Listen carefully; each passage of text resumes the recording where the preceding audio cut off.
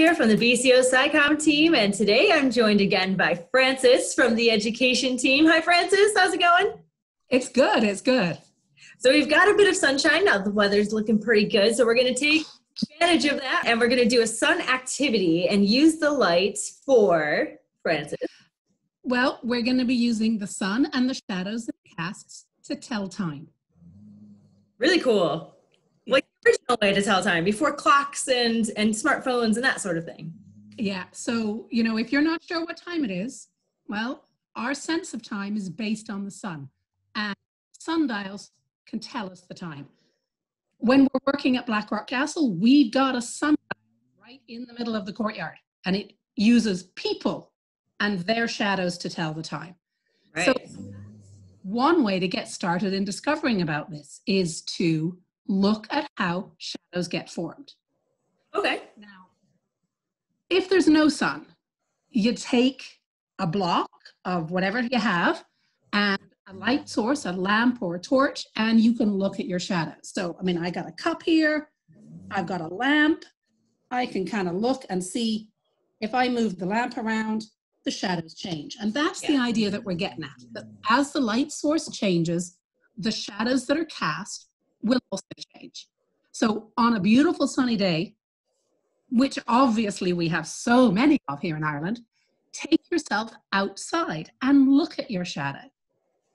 If you have chalk and you're in a place that you can mark it up, mark your shadow on the ground. And does it change from the morning through lunchtime through to the afternoon? Can you fit in your shadow if you go out a couple of hours later?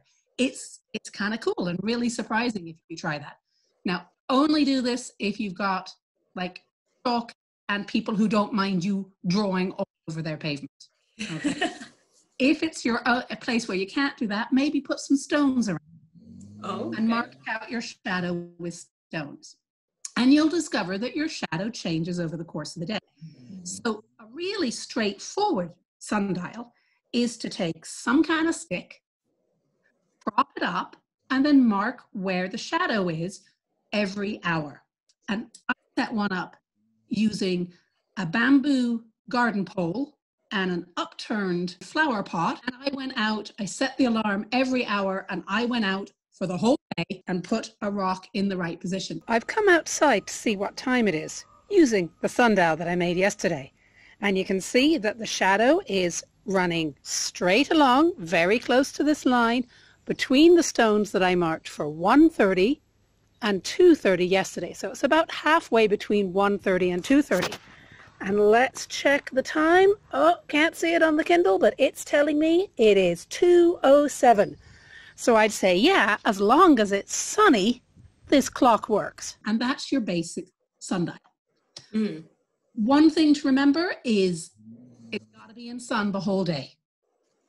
I forgot that, and I went out at 5:30 and I couldn't mark the sun and the shadow because the building's shadow was covering it up. So my sun works till around 5 o'clock each day. Yeah. Now, the history of sundials like this is actually really old. It goes back to, before the Common Era, to ancient Egypt. And there's actually a sundial that they found. They dug it up and found the markings of the hours as lines that would have had the effect of being a clock. So how cool is that? Really cool. Now, if we want to make our own sundial and you don't have an outdoor space, you can make a version in cardboard. And the instructions for doing that can be found on spaceweek.ie under our For Teachers section, because we originally developed this for schools to use. But anybody can do this. They're straightforward enough to make. And then once you've got it made, take it outside and see how it works. You've got one that you've made.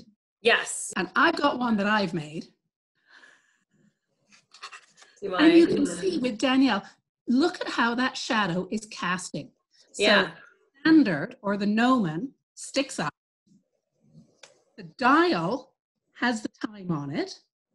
And depending where the shadow is cast, it tells you the time. Yeah. Important points. There's an arrow that says point south. Yes. Okay.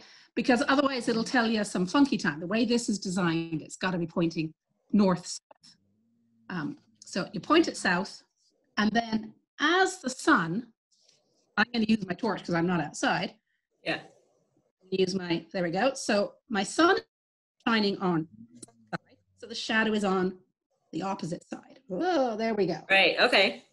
And depending on where the sun is, if the sun is directly in the south, there's hardly any shadow, and that's the middle of the day. Mm-hmm. For us in Ireland, our middle of the day in the summer is around 1:30. So if you look very carefully at these are set for winter time, not summertime. So there's going to be a 1 hour difference because we all turned our clocks when we went into summertime. So allow for the fact that there's 1 hour difference. So if you want to just check this yourself, make it, go outside, use your watch to tell you what time it is. You can adjust these to be absolutely perfect for Irish Standard Time, which is a summertime daylight saving zone. Okay. There's our using the sunlight to tell the time. Pretty simple to do too. A little bit big for fitting on your yeah, on your wrist, but still workable. It'll work. It's a fashion statement. You can only have your hand facing south. Oh, right. Yeah. So you must have a compass would be useful as well. Maybe a compass. Yeah, you need a compass to work with this. But, you know, if you want to set one up in your garden or on your balcony or in a room that faces south for most of the day, and if you're not sure about your north-south, set up a stick, mark the shadows, and when the shadow is at its shortest, that's the middle of the day. And the direction of the shadow will be pointing north. So mark that line down, and then you got your north-south. Perfect. Well, thank you so much, Frances. That's a really fun activity. Very simple. You don't need a lot of materials. Everybody's got probably some cardboard or a cereal box or something they can cut this out of at home. And you can complete it with your boxes, a little bit of glue and some scissors. Good to go. So a pretty simple activity to do at home as long as we've got some sunshine. Thanks so much for explaining that. If you want more information, head on over to our website at bco.ie where we'll have more resources there. And if you do the activity, let us know. We want to see your pictures. We want to see how it comes out. And if you have any further questions, you can always leave them in the comment section down below. So